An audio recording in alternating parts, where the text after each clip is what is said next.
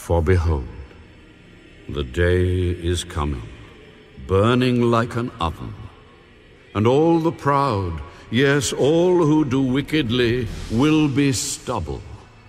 And the day which is coming shall burn them up, that will leave them neither root nor branch. But to you who fear my name, the Son of Righteousness shall arise with healing in his wings. And you shall go out and grow fat like stall-fed calves. You shall trample the wicked, for they shall be ashes under the soles of your feet.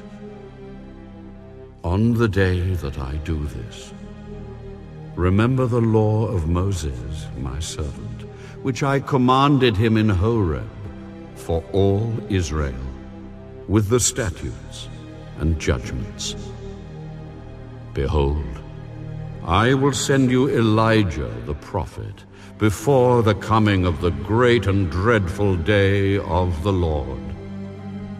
And he will turn the hearts of the fathers to the children, and the hearts of the children to their fathers, lest I come and strike the earth with a curse.